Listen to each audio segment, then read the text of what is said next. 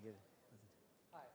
So I've been asked to introduce our next speaker, the illustrious Manjul Bhargava.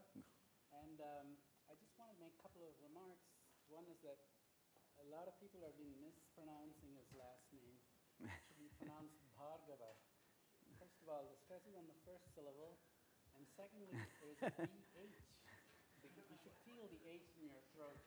And of course, his first Aspiration. name is good because it doesn't involve any difficult things. As you know, they are words from Sanskrit. His first name means charming or handsome. So. Hey, why is that funny? All right. Okay. The second name has two meanings, so I don't know which one he has, but anyway. So, all right. So let's listen to him speak and on the Squarefree values of polynomial discriminants. Did I say it right? Yeah. All right. Thanks very much. Well, thanks so much. It's always wonderful to be back at MSRI. And thank you to the organizers for this awesome conference. And yeah, if you have more questions about my name, I'm happy to take questions afterwards. Okay, so what I want to talk about today is it's a very old question in analytic number theory about understanding square-free values taken by a polynomial. So I won't go too much into the history of what is known about square-free values of polynomials. This being an analytic number theory conference, the general problem of understanding how often multivariable integer polynomial takes square-free values, it's in general unknown. In fact, if you take the polynomial x to the 4 plus 2, it's not even known that it takes infinitely many square-free values. For one-variable polynomials, one does know the density of square-free values, assuming the ABC conjecture. But for general multivariable integer polynomials, even under ABC, we don't know how often multivariable integer polynomials take square-free values. So that's a general unsolved problem. But if you have a certain polynomial in mind that you need to know the square-free values of, then you can hope to maybe exploit the special shape of the polynomial that you have, use any extra known structure of that polynomial to try and determine the density of square-free values by exploiting that extra structure. And so that's what I want to talk about today for a particular polynomial that comes up very often throughout mathematics and in particular number theory. So this work that I'm talking about is joint, I should have said, with Arul Shankar and Jerry Wang. And the polynomial that we're interested in is the discriminant polynomial of a polynomial. So if one takes a monic polynomial of degree n, and you take its coefficients to be indeterminates, and you take its discriminant, then the discriminant is itself a polynomial in the coefficients of your polynomial with indeterminate coefficients. So just to be concrete, so if you take the discriminant of the polynomial x squared plus a1x plus a2, okay, so we'll always take monic polynomials with indeterminate coefficients a1 through an, if we're talking about degree n polynomials, so this is degree 2. The coefficients are a1 and a2. And the discriminant, as we all know, is a1 squared minus 4a2. Okay, and if we have a degree 3 polynomial, we can take its discriminant. It has coefficients a1, a2, and a3. And its discriminant turns out to be that expression. And then I didn't write down the quartic one because it would have taken the whole slide. But in general, delta n, the discriminant of a degree n monic polynomial, is a polynomial in n variables. And its degree, its weighted degree, is n times n minus 1, if you view the ith coefficient ai as having weight I. Okay, so for example, you can see in the degree 3 case, right, each of these terms here has degree 6. Right, if you view ai as having degree I. Right? So you have a3 squared, you have a2 cubed, right, all degree 6. So the discriminant is defined as the square of the products of the differences of the roots, and that you can express as a polynomial in the coefficients, which is a weighted homogeneous polynomial of degree n times n minus 1. And so the question is, when you take all integer monic polynomials, okay, x to the n plus a1, x to the n minus 1 plus dot, dot, dot plus an, and you order them by their height. Their height is going to be defined as the maximum of the absolute values of ai to the 1 over I. So we take ai, raise it to the 1 over I so that their degrees are all comparable.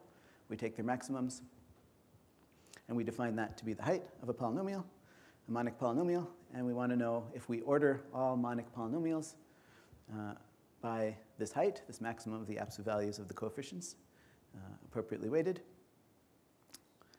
Then the question is, what is the density of monic polynomials, integer polynomials, such that the discriminant of that polynomial is square-free? Okay, so we're trying to understand the square-free. What is the density of square-free values taken by the discriminant polynomial, right, of degree n monic polynomials? In particular, is the density even positive? Okay, that's also was not known. Okay, so this is a classical question. The reason it's arisen in number theory, the question of whether a discriminant is square-free, is that often one constructs number fields by taking q adjoin x and modding out by a monic polynomial. And one is interested in constructing the ring of integers in that number field. And it turns out that you can do that very easily if the discriminant of f is square-free. So when we take algebraic number theory, we often consider number fields that are defined as q bracket x mod f of x. So we'll call that k sub f. And then one's interested in constructing the ring of integers in kf. And if f has square-free discriminant, then the ring of integers is just given by z bracket x mod f of x. So this is what we always want to do in algebraic number theory. When we're given a polynomial f of x, we hope that the ring of integers is z bracket x mod f of x. And that will definitely happen if the discriminant of f of x is square-free. The reason being that if it wasn't maximal, then if you went to the maximal order, a square factor would go away from the discriminant. But if the discriminant was square-free, that can't happen. So that's something very useful about monic polynomials of square-free discriminant, is that you immediately know the ring of integers inside q bracket x mod f of x. It's just z bracket x mod f of x. So if there are lots such polynomials around, then you have an easy recipe for the ring of integers in many number fields. And moreover, so not only do we know the ring of integers, but in that case, the ring of integers is monogenic. It's just generated by one element, and it has square-free discriminant. So those two properties are also often useful when you have a number field. But this raises a more general question, which is when you take integer monic polynomials and order them by height, what is the probability that z bracket x mod f of x does actually give the ring of integers inside q bracket x mod f of x? So the discriminant being square-free is a sufficient condition, but it's not a necessary condition. So this density would be strictly bigger. And we can ask, if you pick a random monic polynomial, what's the probability that z bracket x mod that polynomial does give the ring of integers inside q bracket x mod that polynomial? And if it was high, then we'd be happy in algebraic number theory courses often just taking z bracket x mod f of x and hoping that's the ring of integers. And that is a good bet to take, because the conjectured answer, which is due to Hendrik Lenstra, is that this density, right, of those f of x for which z bracket x mod f of x is the ring of integers in q bracket x mod f of x, the probability that happens if you pick a random f is 6 over pi squared. Independent of n, independent of the degree. So you pick a random degree n polynomial, probability should be 6 over pi squared that just z bracket x mod f of x is the maximal order in its fraction field, which is about 60%. So better than 50-50 chance if you pick a random polynomial that that naive way of constructing the ring of integers will work. Okay, so it would be nice to know that this is actually true. Previously, it wasn't known that even a positive proportion have that happening.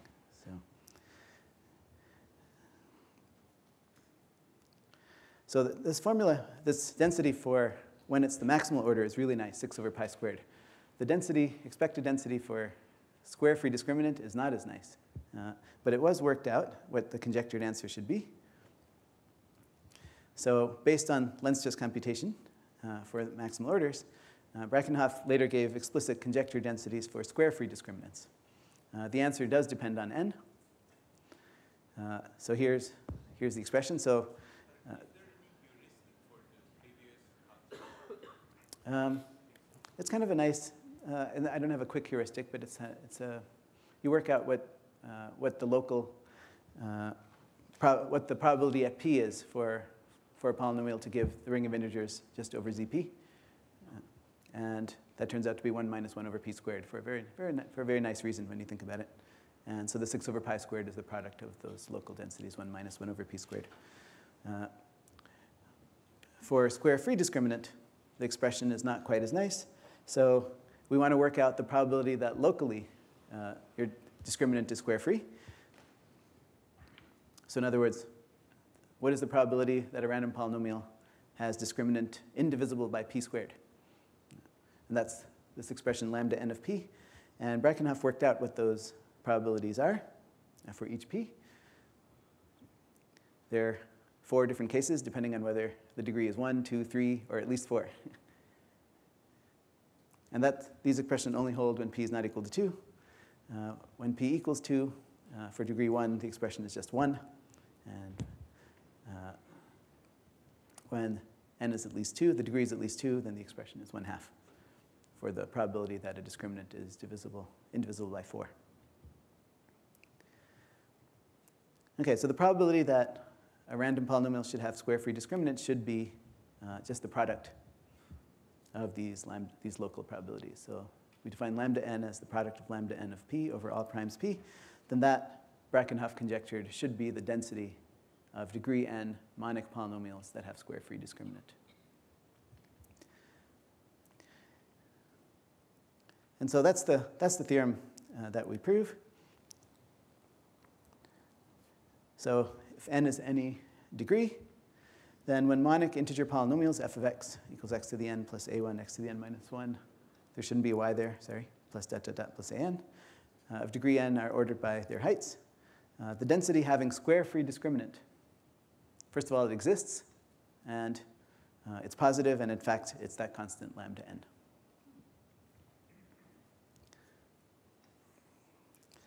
And turns out lambda n, as n goes to infinity, converges very quickly to a number, which we call lambda. And that's about 35%, 35.8%. So if you pick a random polynomial of reasonably high degree, then the chance that it has square-free discriminant is about 36%.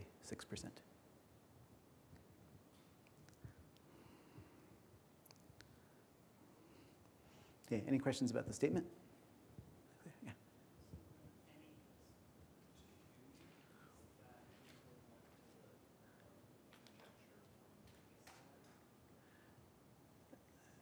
For n equals 2, is it equivalent to?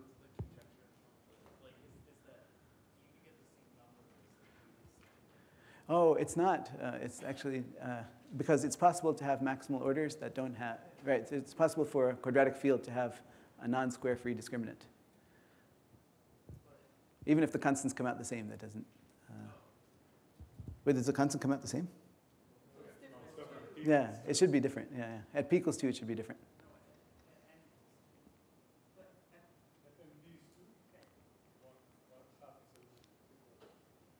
Right. Yeah. So if you order number fields with discriminant, not h of f, you get the same result, or positive proportional. Yeah, so the question is, if we order polynomials by discriminant instead of by height, and the answer is probably the answers are the same, but we don't even know how many polynomials of bounded discriminant there are asymptotically, and so that makes it a little harder to prove density theorems about a subset whose cardinality we don't know, although it could be conceivable that you could do that. Yeah, but one doesn't expect the constants to change or the densities to change if you order by pretty much anything else. For which n is Lenstra's conjecture now? Oh, that'll be on the next page. Yeah. Okay, so yeah. The point is that if we can sieve all the way to square-free discriminants, then, if we can sieve all the way to polynomials that have square-free discriminant, then it's a strictly weaker sieve to sieve to all those polynomials that, for which z bracket x mod f of x is the maximal order in q bracket x mod f of x. So given that we could do this sieve, we can also prove Lenstra's conjecture. So that's the second theorem. So the question is, how often does z bracket x mod f of x give the ring of integers in q bracket x mod f of x? And the second main theorem says that most monic integer polynomials have that property. So if you order all monic polynomials by their heights, then z bracket x mod f of x is the ring of integers in its fraction field with probability 6 over pi squared. So better chance than not that it will give you the ring of integers.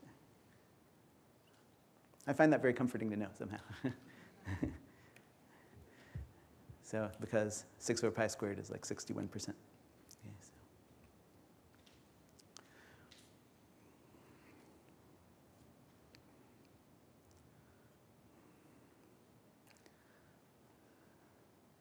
Okay, any questions about that?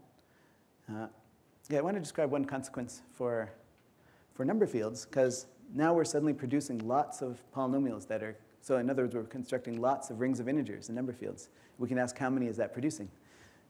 And if you just work out how many distinct number fields this is producing, it actually gives the best known lower bounds on how many number fields there are in a given degree.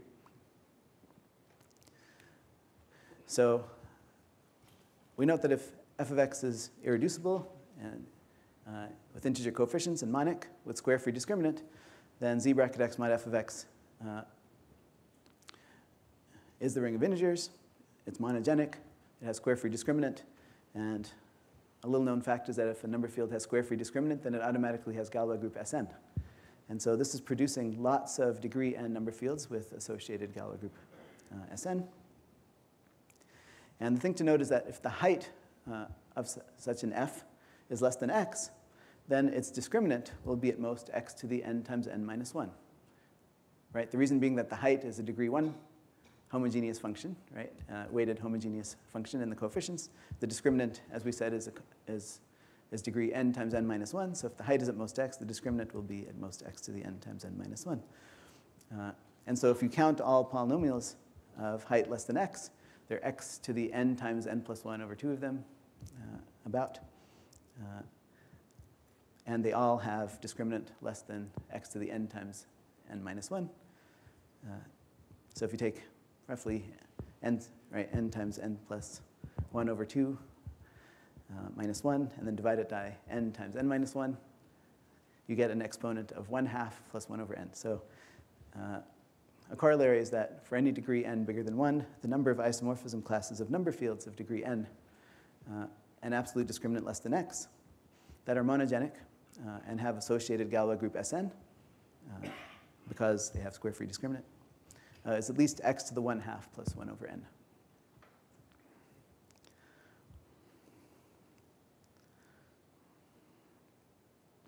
So this gives the best known lower bounds for the number of degree n number fields of bounded discriminant. And moreover, we conjecture that we actually, if we're only interested in monogenic number fields, in other words, those whose rings of integers are generated by one element, that this actually gives the correct order of magnitude.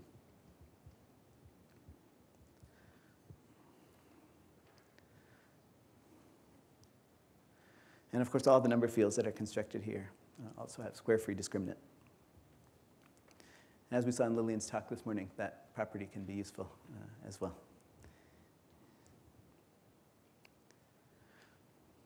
If we drop if we want to count all number fields of degree n with associated Galois group Sn, we expect that the answer should be greater than x to the 1. This is the best known so far toward that direction, 1/2 plus 1 over n. Okay, any questions about the statement?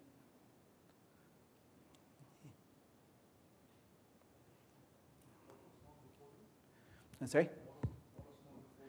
So I think the best known bound was due to Ellenberg and Venkatesh, and this is not too much bigger than theirs, I think. It was around 1/2. Yeah.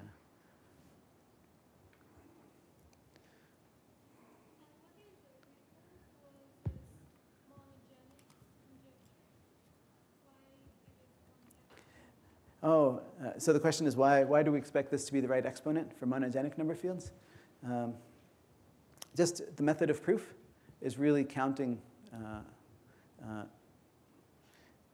essentially all polynomials of discriminant x to the n times n minus, I mean, all polynomials of discriminant, how to say, when you're counting monogenic number fields, you really are just counting polynomials. So usually the problems of counting number fields and counting polynomials are very different. But if you're interested in counting monogenic number fields, then it is really essentially equivalent to counting monic polynomials.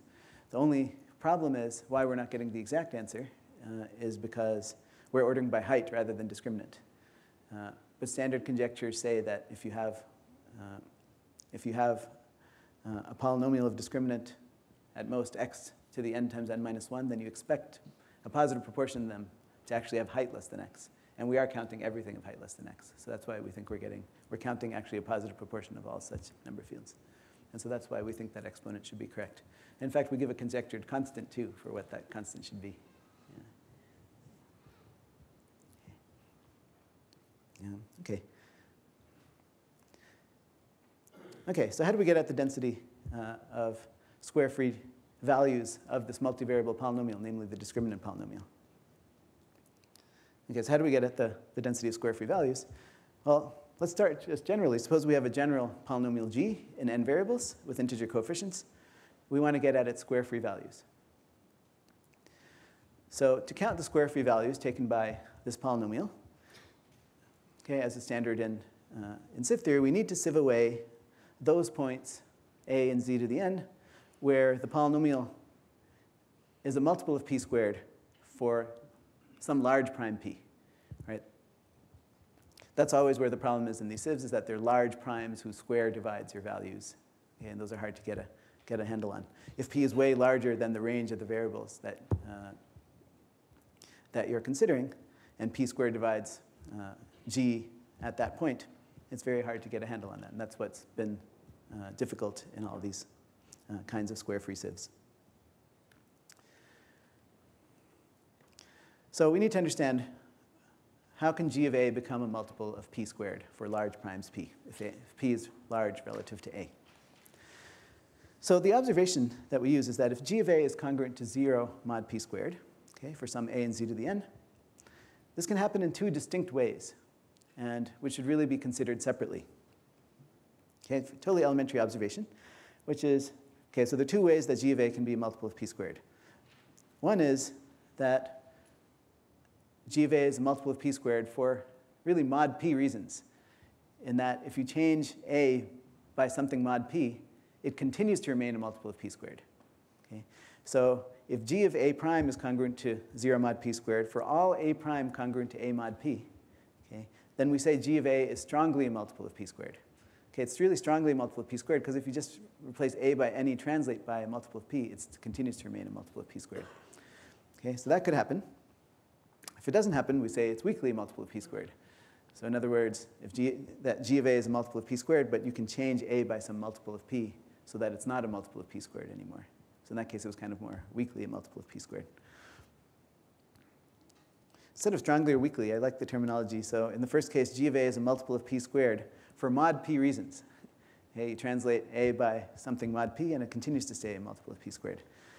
Whereas in the second case, g of a is really a multiple of p squared for mod p squared reasons, that the residue of a mod p squared really matters in making g a multiple of p squared. So these are two distinct things that can happen when g is a multiple of p squared at a. Is that clear? Any questions about?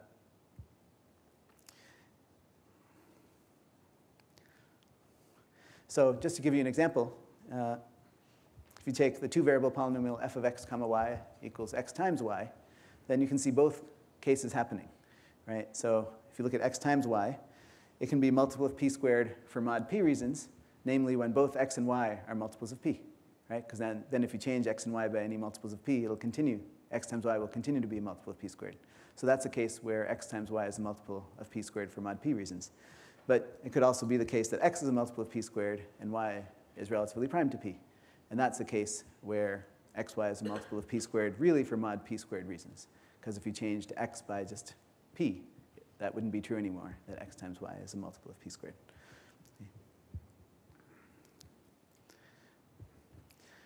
And so one elementary but key observation is that it's natural to try and estimate how often each of these two different kinds of becoming a multiple of p squared happen. And so that's what we're going to do. We're going to look at those two cases separately. Okay, so the point is that the case of strong multiples, in other words, multiples of p squared for mod p reasons, can actually be handled totally generally for an arbitrary multivariable polynomial. And that's what I want to show you first. So it turns out strong multiples of p squared, in other words, multiples of p squared for mod p reasons, can be handled by algebra geometric techniques. And for an arbitrary polynomial, we're not even talking about the discriminant polynomial yet. Okay, so the observation is that we can actually handle for any polynomial in at least two variables. Okay, so to estimate strong multiples of p squared, we use the following theorem, which a lot of us are now calling the Ekadal sieve. But this is based on a quantitative version of the Ekadal sieve. And the statement is as follows. So suppose you have some subvariety of n-dimensional space defined over Z with codimension at least 1. So in other words, you have some subscheme of an over Z with codimension at least 1. And suppose you want to count. Okay, so we want to count the number of integer points, number of lattice points, a and z to the n, okay, of bounded height. So in other words, all the coordinates are at most x in absolute value, such that if you reduce a mod p for some large p, you end up on that variety, the reduction of that variety mod p. Okay, so all lattice points in a big ball, such that when you reduce them mod p for some large p, you end up on the variety mod p. Okay, how many such points are there? The trivial estimate is x to the n, right? So if all coordinates are bounded by x, okay, their total number of such points is x to the n, but we want a saving over that. So we want to say that not all x to the n points have the property that when you reduce the mod p for some large p, you end up on the variety mod p. So this m you want to think of as just being sort of a small power of x. So in all these kinds of sieves, you want to understand p squared dividing your number for some small power of the height. Okay?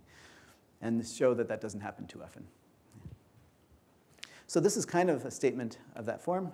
So here's the saving that we get. So it's not all x to the n points will reduce mod p to a point on the variety mod p. So if k is 1, this is not saying anything.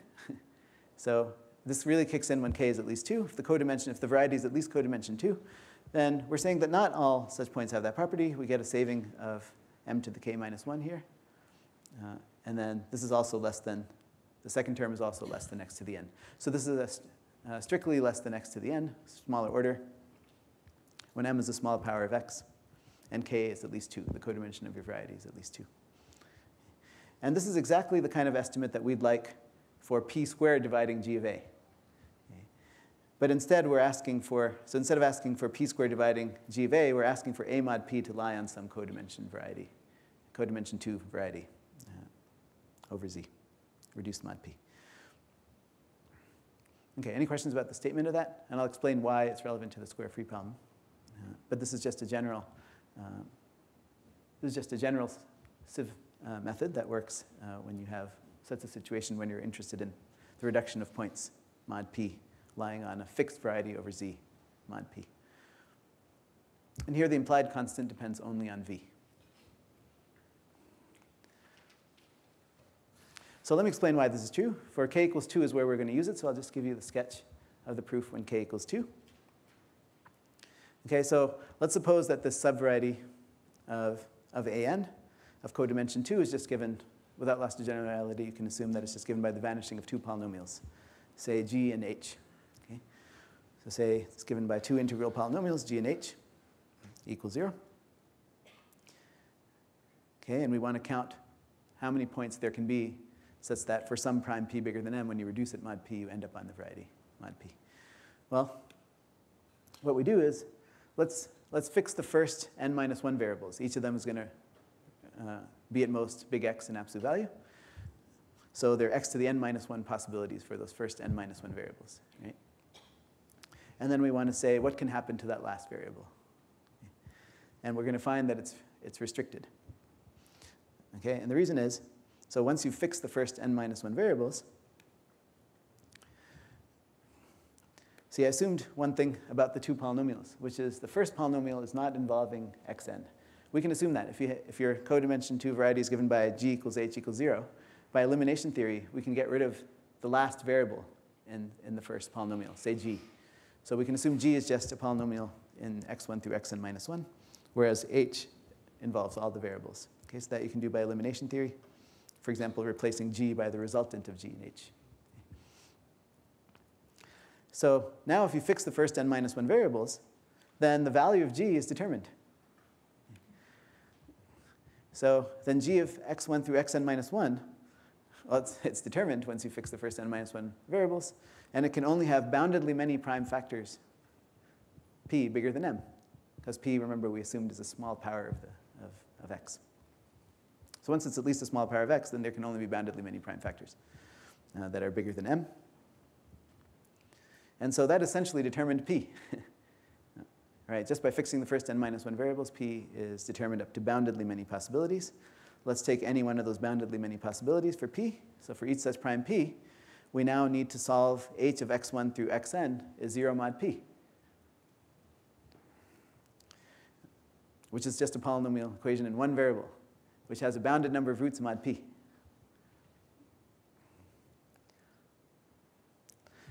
So that means that the total number of possible x1 through xn is, well, x to the n minus 1, which is the total number of possibilities for the first n minus 1 variables.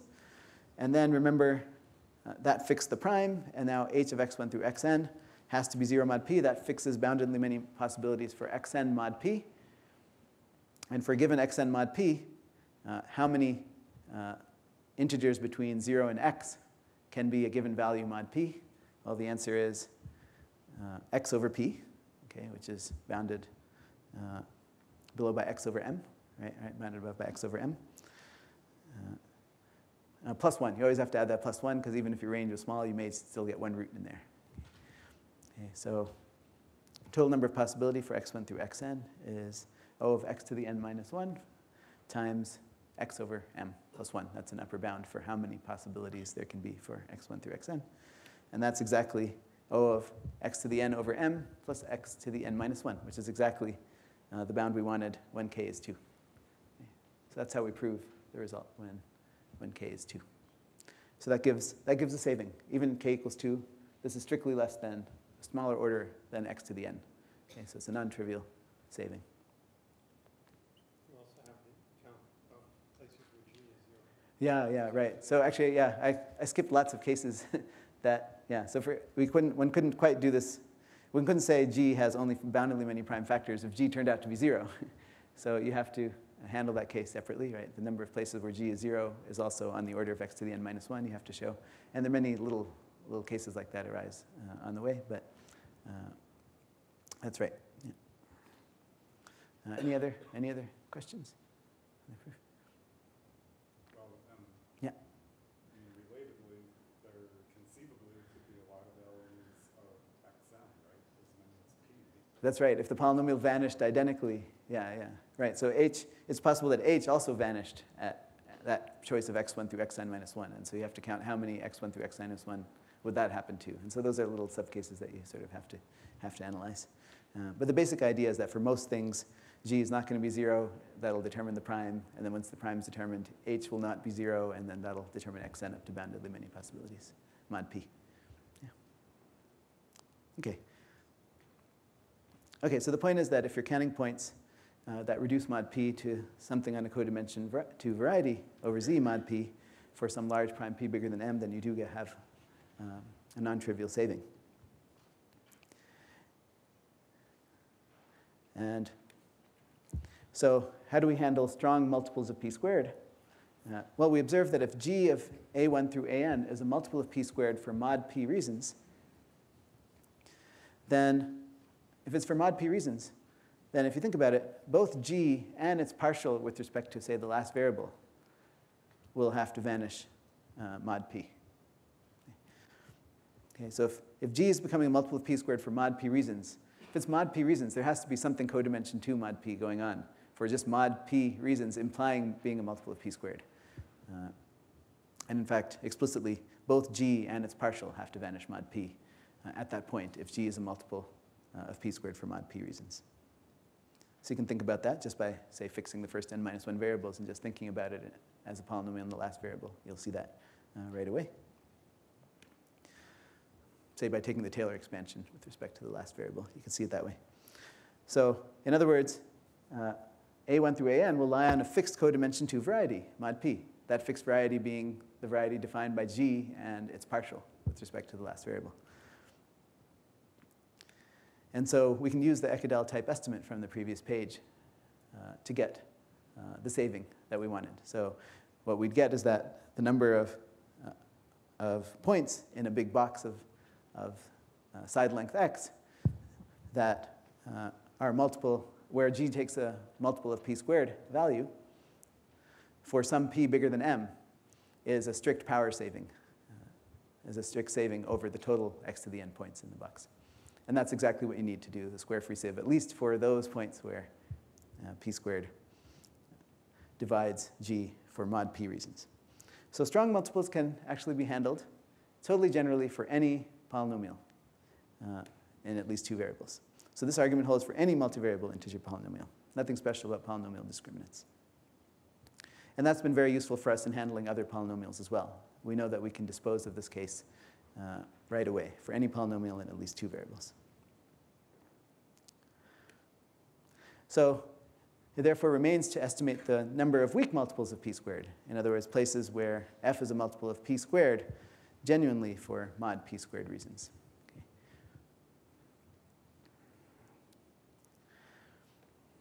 And if you look at all the literature in it hasn't been phrased this way, but wherever the difficulties come in square-free sieves, this is where they come, is where things are becoming multiples of p squared really for mod p squared reasons.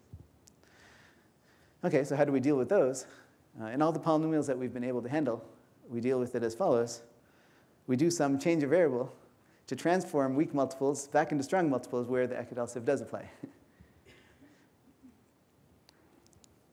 So that seems counterintuitive. It's really happening for mod p squared reasons, but often there is a change of variable you can do so that suddenly the weak multiples become strong multiples, and then you can apply the geometric sieve.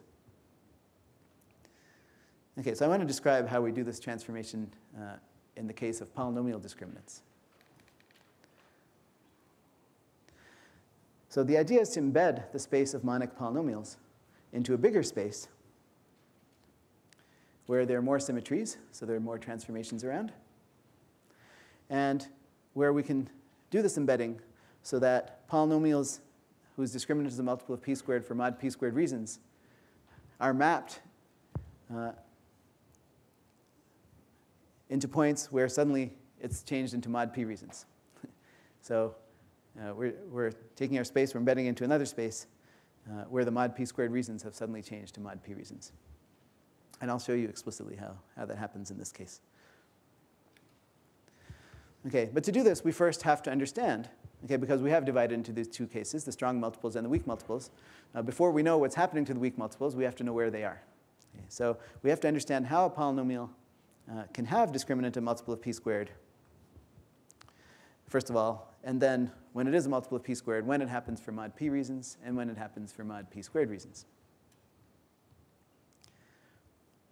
Okay, so let's talk about the case where the discriminant is a multiple of p squared for mod p reasons. So in other words, you just care about how the polynomial factors mod p, and that tells you that the polynomial discriminant is a multiple of p squared. So how does that happen? So here's the lemma that tells you exactly when a polynomial has discriminant a multiple of p squared for mod p reasons. Okay, so monic integral polynomial has discriminant a multiple of p squared for mod p reasons if and only if, modulo p, it has a root of multiplicity at least 3, right, or at least 2 multiple roots, right, of multiplicity at least 2. Right, and that's kind of clear from the definition of the discriminant. So remember, the discriminant is the product of the differences of the roots.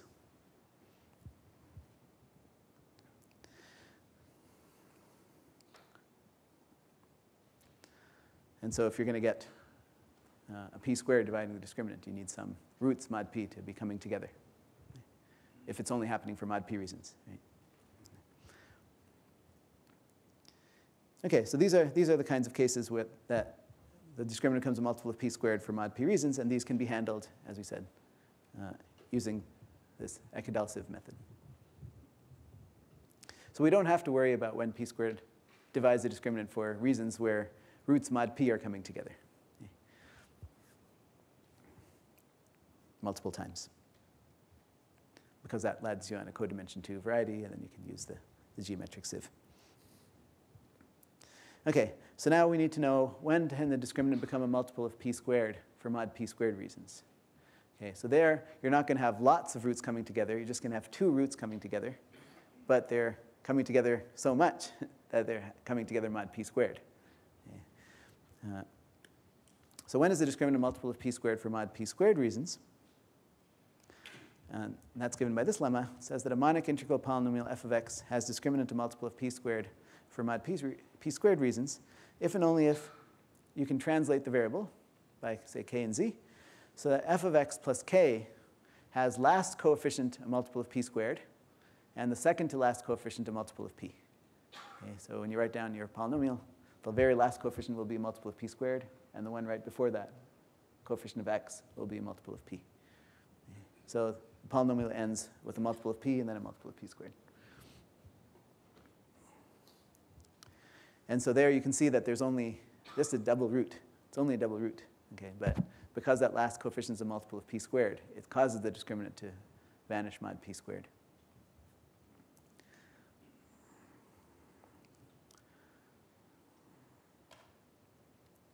And you can see explicitly that it's happening for mod p squared reasons. That last coefficient being a multiple of p squared is what's causing the discriminant to become a multiple of p squared. And if you change that p squared to a p, it would only force the discriminant to be a multiple of p. So that's why it's only for mod p squared reasons that the discriminant is being a multiple of p squared in this case.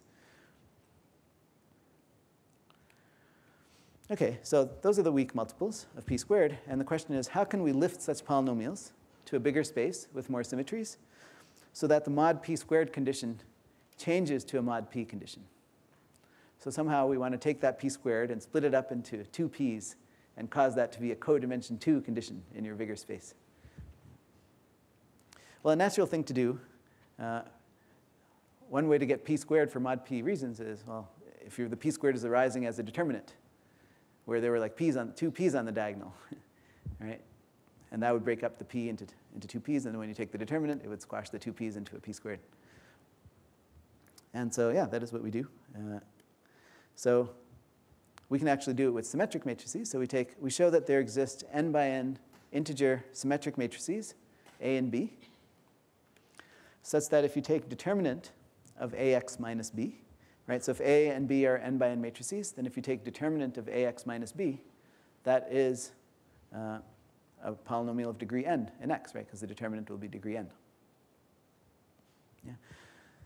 Yeah. So for such an f of x, where the discriminant is becoming a multiple of p squared for mod p squared reasons, we find integer matrices A and B, such that determinant of AX minus B is f of x. Okay, so that's like our lift. Our f has been mapped into the space AB, and the map is just taking this determinant of AX minus B to get back to the polynomial. And what further properties do these A and B have? Well, if you look at the polynomial delta n of determinant of AX minus B, okay? So if you have 2 matrices, n by n matrices A and B, there's a natural discriminant polynomial on pairs of matrices A comma B. Namely, you take the discriminant of determinant of AX minus B. Okay? So that's a polynomial in the entries of A and B, right? Its degree is suddenly n times more than it used to be, but it's still a polynomial in the entries of A and B. And we're going to find this lift from F to A comma B, so that even though the discriminant of F was a multiple of p squared for mod p squared reasons, if you look at it now, the discriminant polynomial on A comma B, it's the same value. It's still a multiple of p squared, but it's now happening for mod p reasons. And the way we're going to do that is we're going to take that p squared, which is arising as the determinant of B, and we're going to split the 2 p's, right, and put them on some kind of diagonal.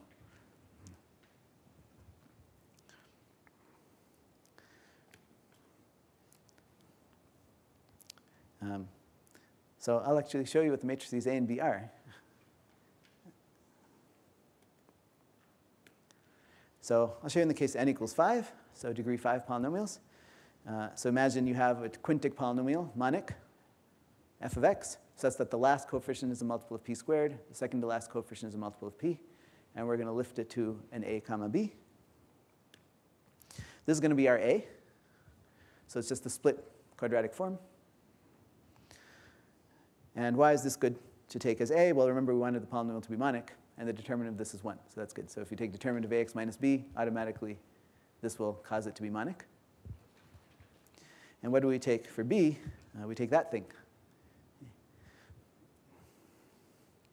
And you'll notice how these p's have been split apart here. What is it? So what is the final coefficient of determinant of ax minus b? The last coefficient is just determinant of b, right? And what is the determinant of b here? Well, you see that it's just p times c5. So it's just c5 times p squared. So it's an arbitrary multiple of p squared, if you choose, because c5 is arbitrary. But notice the p's have been split into 2 there, which is useful for making the n discriminant a multiple of p squared for mod p reasons.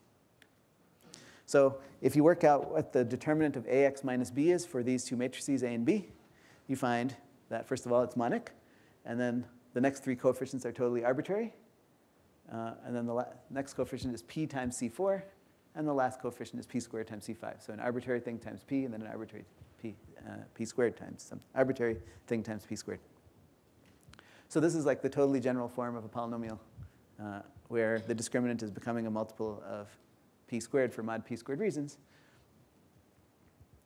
But the point is that if you don't view this discriminant polynomial in terms of the coefficients of the quintic, but if you view it as a polynomial in the coefficients, in the entries, the non-zero entries that you see of a and b, you check that the discriminant is actually becoming a multiple of p squared now for mod p reasons. If you change all these non-zero entries that you see by just multiples of p, the discriminant of determinant of ax minus b will still remain a multiple of p squared.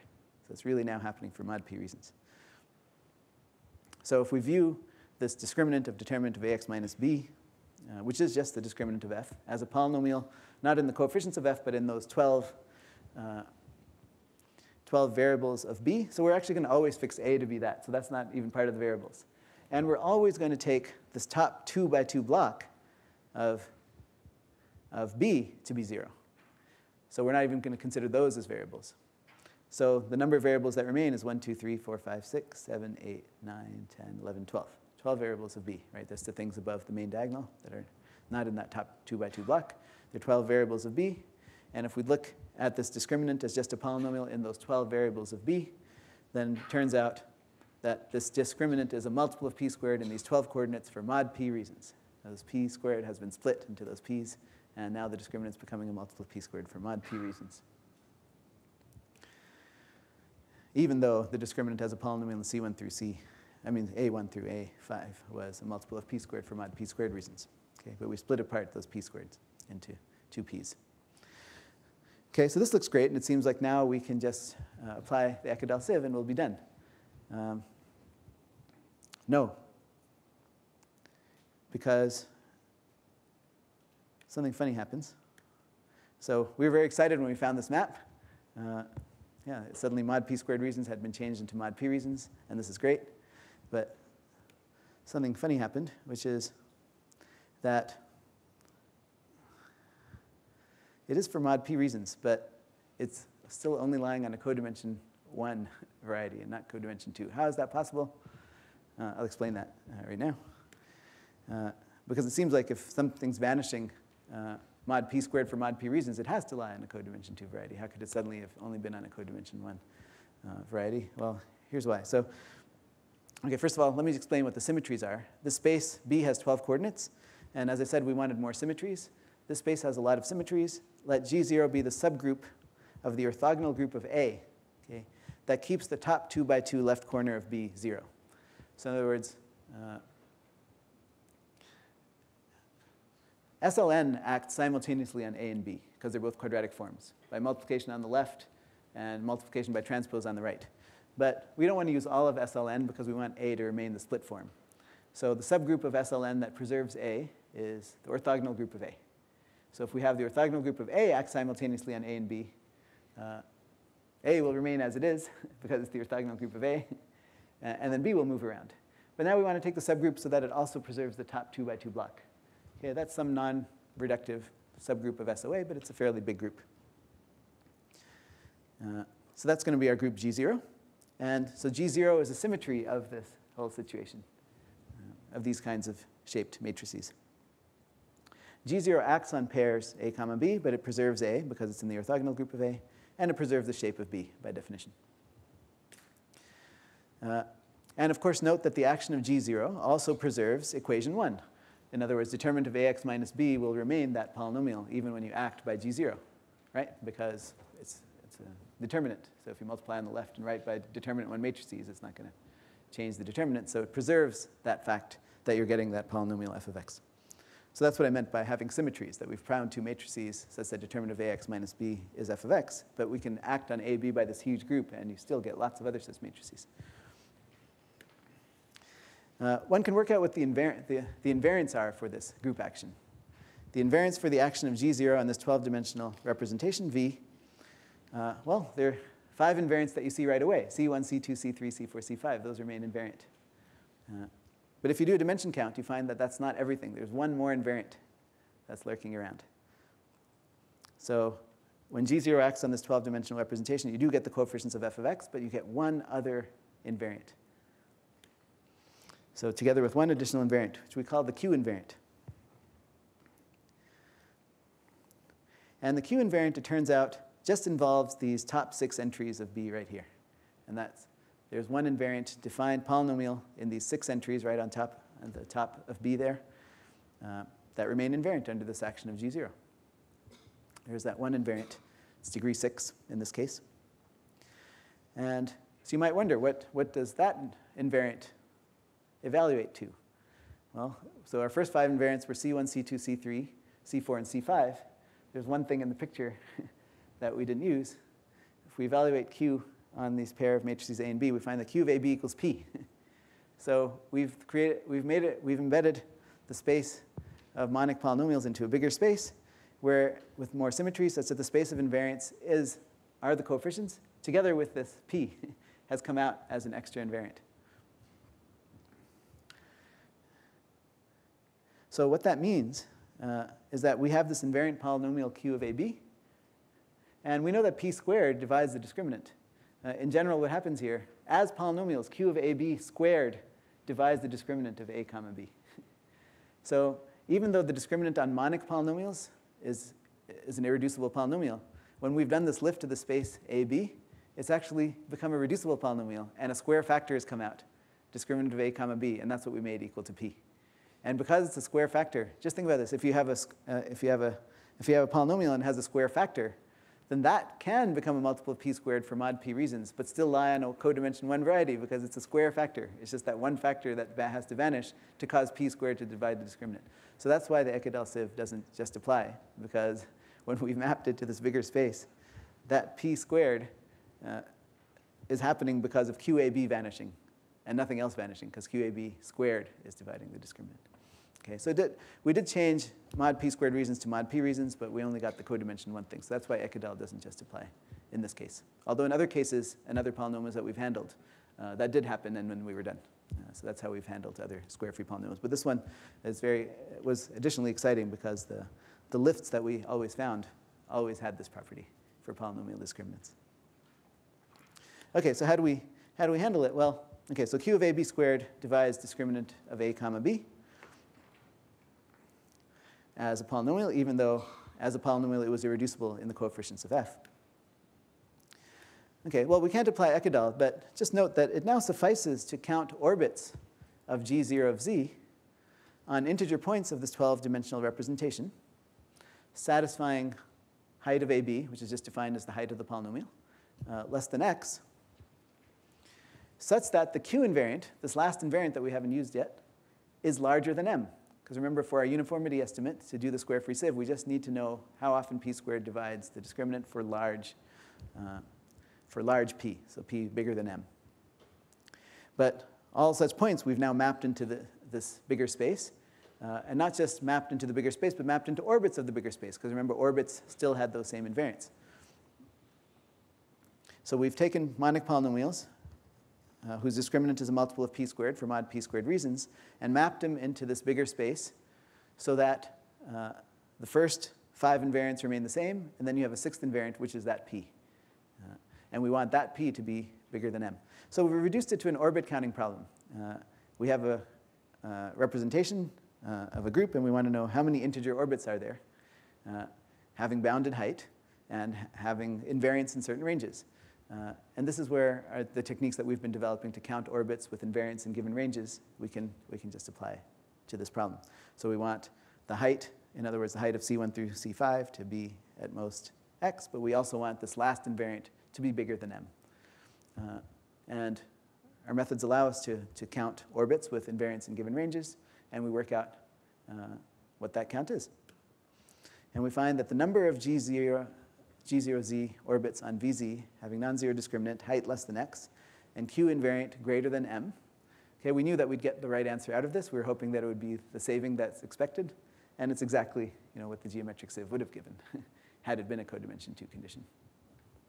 So the moral really is that once you change a mod p squared condition to a mod p condition, even if it's not codimension 2, it's happening kind of morally for a codimension 2 condition. It's a codimension 1 condition that's multiple. So you still get the saving some way or other. If you get the actual count, it will be right. But changing mod p squared conditions to mod p conditions is really key. Okay, so we do that orbit count, and we get the saving we want. And so the corollary is that the number of monic integer polynomials of degree 5 having non-zero discriminant, height less than x, and discriminant a multiple of p squared for mod p squared reasons for some p bigger than m is big O of the total count divided by m. Again, here too. And the reason is just that because the things that we're counting in the corollary were mapped into things we're counting in the theorem. And that's exactly, the latter corollary is exactly the kind of estimate that's needed to complete the square-free sieve on the discriminants of degree 5 monic polynomials. But of course, there's nothing special about the degree 5. We could have made those matrices for any n. And so that completes the proof of the square-free sieve for polynomial discriminants. And then in the case of, so that's the statement of the theorem again. You get about 36% of polynomials have square-free discriminant. And as I said, Lenstra's conjecture is strictly weaker because you have to sieve less. And so that also implies Lenstra's conjecture that the density of f, such that z bracket x mod f of x is the ring of integers in q bracket x mod f of x is 6 over pi squared. Okay, so I'll stop there. Thanks so much. Thank you.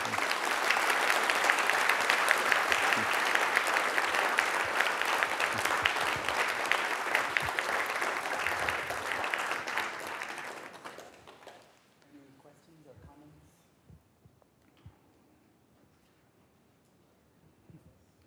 In general degree, when you do this, you talk about these variants, you get the coefficients and like one additional. Is it still one additional, or does it get a lot greater? Yeah, so far it's always been that one additional. Just because of the nature of the problem, we isolate a p such that p squared is dividing it. Usually that p ends up being the additional invariant. Either that happens, or you just get a codimension 2 condition where Ekadal applies. But this is the first case. This polynomial discriminant case was the first one where we didn't get something explicitly codimension 2, but we could still use orbit counting to get the saving. But one or the other happens, yeah. Yeah. So if you were to run across some other problem where you wanted to convert a mod p squared condition to a mod p condition, but not identical to this, do you think that some variant of your method would work for that too? Yeah, we've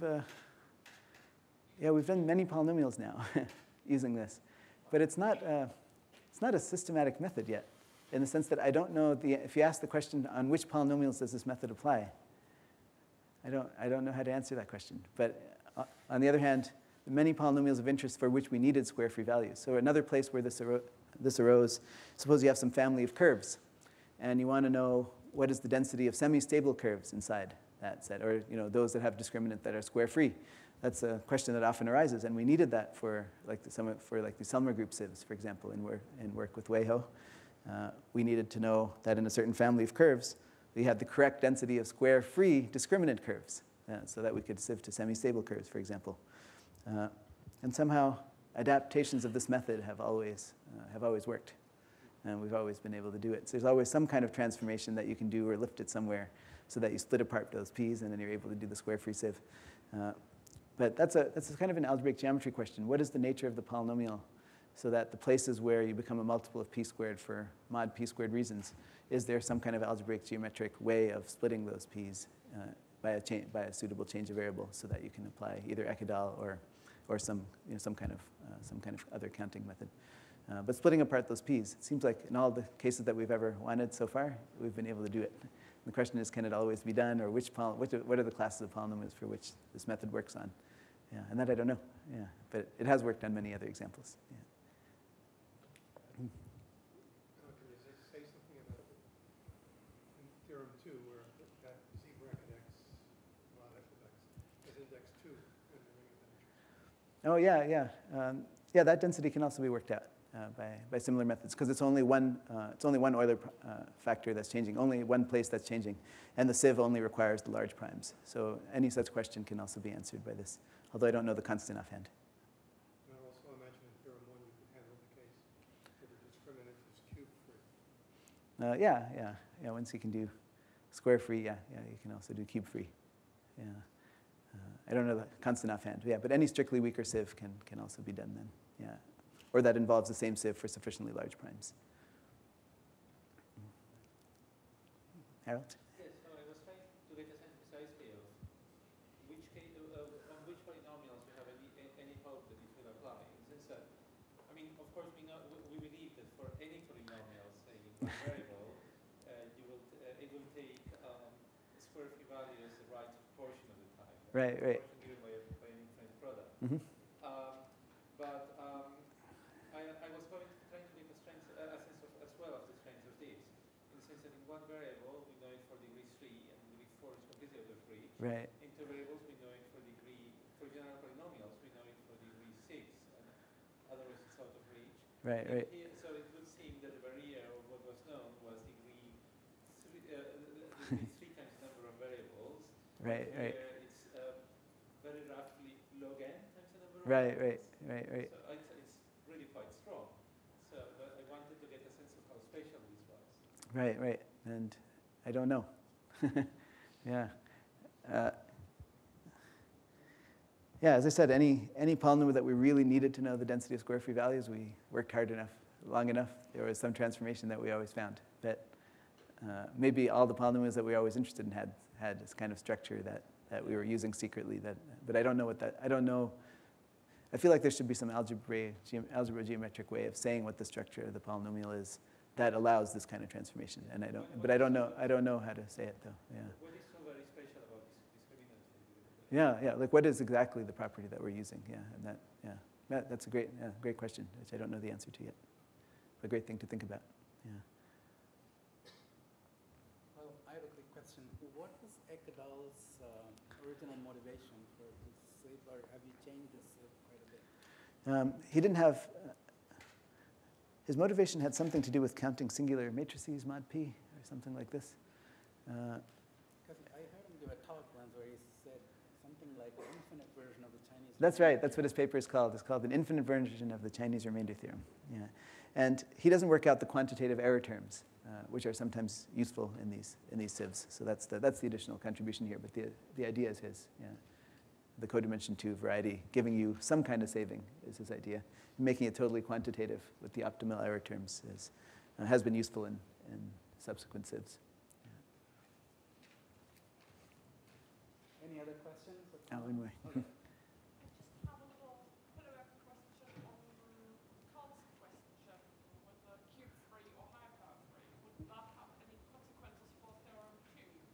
As in, would one be able to measure how, I guess one would be able to measure how far that ring of integers is from what it's supposed to be. So the question is, does cube-free have an interpretation in terms of the ring of integers, or in terms of discriminants of orders? The question is, so you prove theorem 1, and then theorem 2 is in some way a consequence of theorem 1. Mm-hmm. Now, if you prove theorem 1 for cube-free, is that analog to theorem 2 for cube-free, and what would it be? Yeah, it would be something like the count of all orders, and it would, it would give a count of all monogenic orders that have index at most, maybe something like Squarefree index in the maximal order, something like that. So instead of saying index 1, it would be allowing some Squarefree index, yeah, something like that. Yeah. All right. Any other questions or comments? If not, let's thank the speaker again. Yeah, thank you.